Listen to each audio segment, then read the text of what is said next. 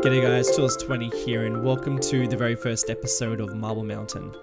For those of you who are scratching their heads and wondering why they're seeing a new series on my channel, well, I'm sort of scratching my head too. I probably should be finishing another series rather than starting up a brand new one because, you know, God knows I don't have the time to start a new series, but I certainly have the inspiration too, and that's, I guess, the real reason why I've started this series. But what it's all about and what is the direction of this series and why I've started it. So I'm going to get through all of that in the time lapse.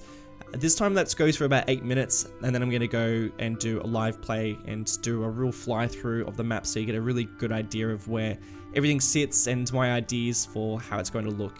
It's a really lovely looking map, I must say. I'm really happy with how it turned out, and I really am excited to show you what the general plan is for this series because it is quite unique and really different to what I've ever done in any of my other series. So this map, I created this map by downloading a map from the Steam Workshop. The base map is actually Emerson Island by Apple, and if you like the look of this base map that you're seeing right now, then go and check it out. I've left a link in the description, so go and check that out if you want to. Otherwise, the edited version of the map that I'm creating right now will be up in the Steam Workshop really soon. I'll let you know when all that is good to go. So, this series. Why am I starting a new series? Let me tell you, I actually have been planning this series for about 7 months. Like, a really long time. Well before Border Town was even an idea in my head. And the idea behind this series is to create a very realistic looking environment, but only using just a tiny weeny bit of custom assets. Everything else is going to be completely vanilla, and the mods I use are going to be the mods that I just cannot live without. The bare essential. Move it, find it, plot the globals, just the bare essential. And the reason why I'm choosing to do a series like this is because I've always had a problem with the fact that I can't share my maps or my save games with people. So I've been sharing my save games with my patrons for a while, but I've always felt like they've been pretty inaccessible because they rely so heavily on mods and so heavily on custom assets that, for starters, the frame rate is just atrocious. Like, all my footage is sped up, so that's why it looks so silky smooth, but it's atrocious. It's really hard to play. So it's not much fun to actually fly around that place. And also downloading all those things, it's a bit of a hassle, and I've always had a bit of a problem with that. I've always thought it's a real miss not sharing my creations with people in that way. So this series is going to be a series where I'm going to be sharing the save game a lot more. So patrons are going to get the series, the save game every single time I upload a video. And then I'll also be uploading the save game to the Steam Workshop every 10 episodes. And the reason why I'm choosing to do every 10 episodes is because uploading to the Steam Workshop can be a bit of a pain in the ass, and it's also, I think that also 10 episodes is enough time for me to make enough progress on the save game to actually see some big improvements. And this is where the series gets really good. So if you are going to download the save game, you will need to download some of the mods and some of the assets that I've used. And I'm going to upload 2 collections to make it super easy and super accessible to people. The first mods and assets collection are all the mods and all the assets that I use when I'm creating the series. And then the second one will be a LITE version. And that LITE version will only have the mods that are completely essential to run it. So they won't have mods like Move It, and they won't have mods like Find It. It'll only have mods that you actually need to run the save game. And that's the same for the assets. So really, you'll only have to download 15 mods and assets in order to check out the save game. And because practically everything that I plop down is vanilla, it's going to run pretty well. It's going to be a pretty smooth looking city. And I guess that's a good segue into another reason why I'm starting the series, is because I do want the frame rate to be quite nice, because I also just want to play the game. So when I do Springwood and when I do Border Town, my other series, the frame rate's so bad and the mods and assets that I use are so heavy that I'm not really playing the game anymore. I'm pretty much just plopping down assets and watching the simulation run and take really nice videos, and like, that's it. And I love it. I love the detail work. But I've been doing that for about 2 years, and Since recording all the tutorials for the new Industries DLC, which if you haven't seen them already, go and check them out because they're a good segue into this as well. But basically, I created a completely vanilla city and I had an absolute ball doing it. And the new Industries DLC is so much fun that I actually just really want to play it. Like, I've barely even played the Park Life DLC, I've barely played the Mass Transit DLC, I haven't even plopped down a blimp, I don't even know what they do. It's because I've been plopping down assets and props for so long that I feel so out of touch with how the game actually operates that I really just want to play it. So that is sort of my challenge. My challenge is to create something realistic using a handful of mods and practically vanilla assets. And I will be going for quite a detailed looking city, however, I will be using a whole bunch of different tricks in order to create that realism of a city, but then keeping the props pretty much out of the picture and making sure that the game just operates still beautifully. So one technique that I'm going to be doing is, the city is going to be a big city but very small. Does that make sense? I think the way that this game works and the way that the developers wanted this game to sort of work is for us not to create massive looking cities. I want you to think about the way that GTA captures LA in Los Santos and how they can capture all those neighborhoods and the rolling hills and the skyline and all the industry that exists around there.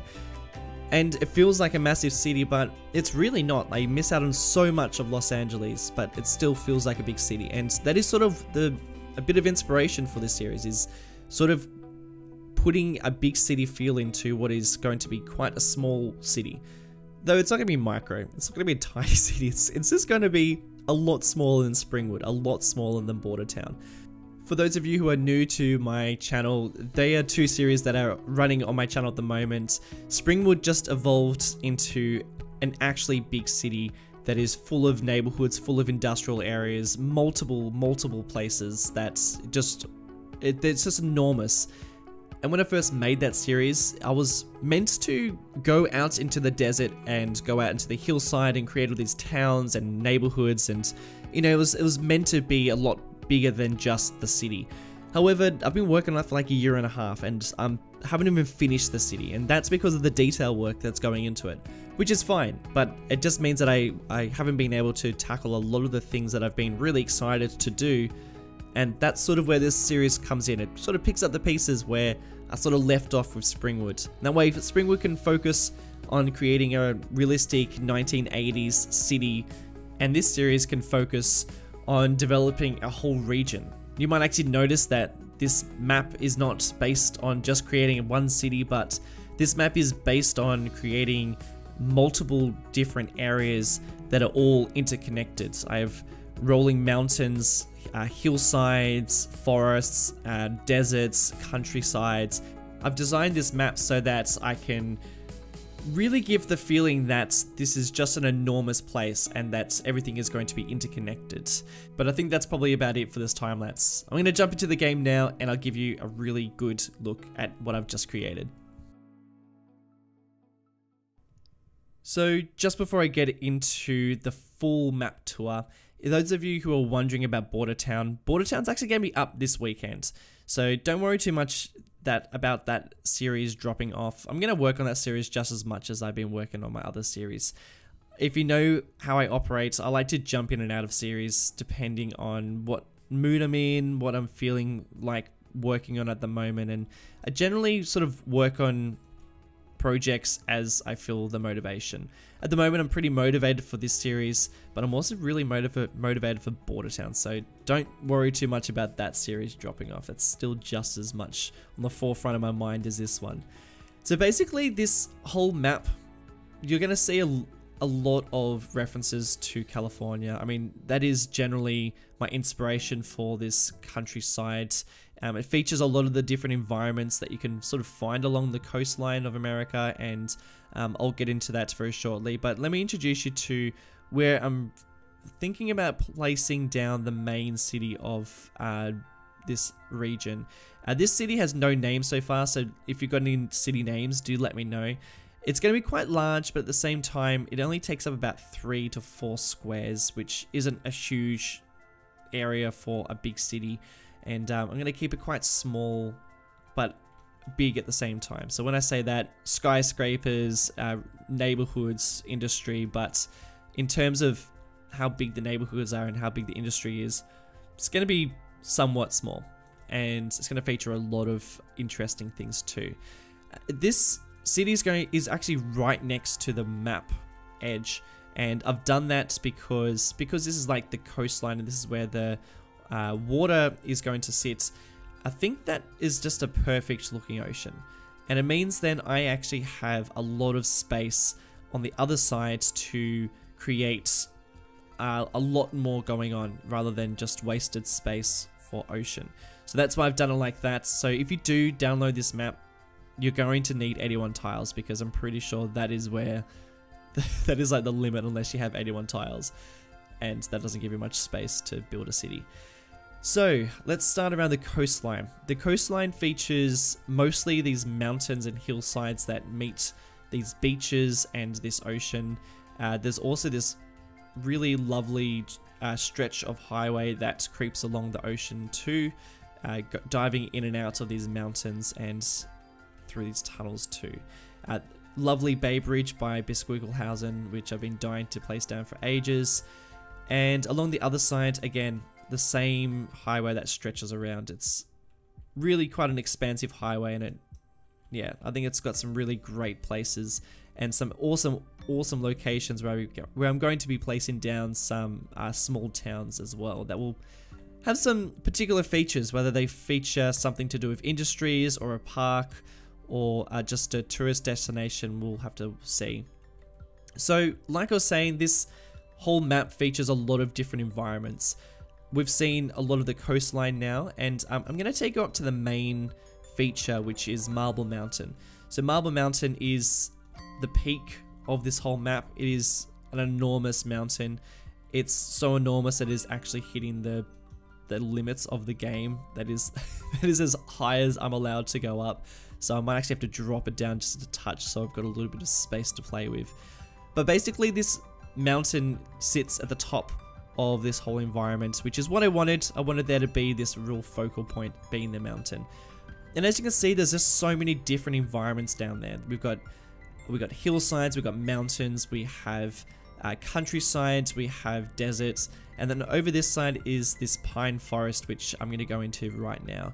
So down the edge of the mountain, we'll probably end up having some sort of small village, and going into the forest, I can imagine I'm going to start probably building a lot of forestry industry as well, and probably some small little towns that are going to snake its way around this hillside. Like I said, a variety of different environments. Even like the mountains are different depending on which environment you're in. So these are much smaller, but a lot more rocky mountains here, and some hillsides too. And as we start getting out of the forest, we get into some canyons and some more forest, and then we sort of start getting to places where it's a little bit more sparse, and all of a sudden we're into the desert. So, you know, obviously forests and deserts don't meet exactly like that, but, you know, in terms of what I want to achieve in this series, there needs to be like these elements where forest and desert meet, and where countryside meets the ocean. It's, you know, I think it still works, and I do actually really like the way that it sort of works in that way. And that's why I've used so many mountains as well, because the mountains do act as a really nice barrier, I guess, for the different environments. But at the same time, there's still a little bit of forest there, which is like a really cool thing, because it just really connects the whole map together when you can see the different environments. So the desert's quite unique. It's quite a very nice detailed desert. Even for a desert, it's kind of detailed. It's got this area around here is quite desolate and quite flat, whereas this side of the desert there is a lot more canyons and mountains, and it's a little bit more hilly, I guess. So every environment's different. Even if it's in the desert, it's still quite different. Even around this side, it's quite different. That's sort of the idea behind it. I wanted there to be multiple environments to work in, so that it really gives the big picture of how everything ties in together. And, you know, without doing too many spoilers, that is sort of the map. And you can actually get your hands on the map so super soon, but you actually have to do me a favor, and you do need to give me a little bit of advice, because the whole reason why this map isn't available to you guys right now is because I've found like a little bit of a glitch and a bit of a problem, and I do need your help. So this area here features a few props, and it is quite detailed. And when I was placing down these props in map editor, they were doing this weird thing when I load up the save game, and when I scrolled in and out, they would disappear. You can actually see this tree here that's floating in the air, and as I zoom in, it disappears. That's what all the props were doing. So I actually really want to upload this map as soon as possible, but the thing that's stopping me is the fact that every prop that I place down disappears. I've placed all these down within the save game, and if you download the map, you're not going to get any of these props. So if you've got any advice as to why that might be happening, can you let me know, because I would love to upload this map, but that's the only thing that's stopping me at the moment. I'm going to keep working on it. I'm sure I'll figure it out, but we'll just have to wait and see. But that is pretty much it with this map. Like, there's so much more I want to kind of show you, but I am just going to leave it there so that you can get a lot more of it throughout the rest of the series, I guess. If you have any questions or suggestions about this series, then please leave them in the comment section below. I'm still searching for a name for the city. I have nothing in my brain. I'm just stuck for ideas. So if you've got any ideas for city names, then shoot me a message, and who knows, that might be chosen at some stage. But that is pretty much it for this episode. I hope you've enjoyed it. I hope you're excited for this series, and I look forward to sharing the next one with you. I'll see you later.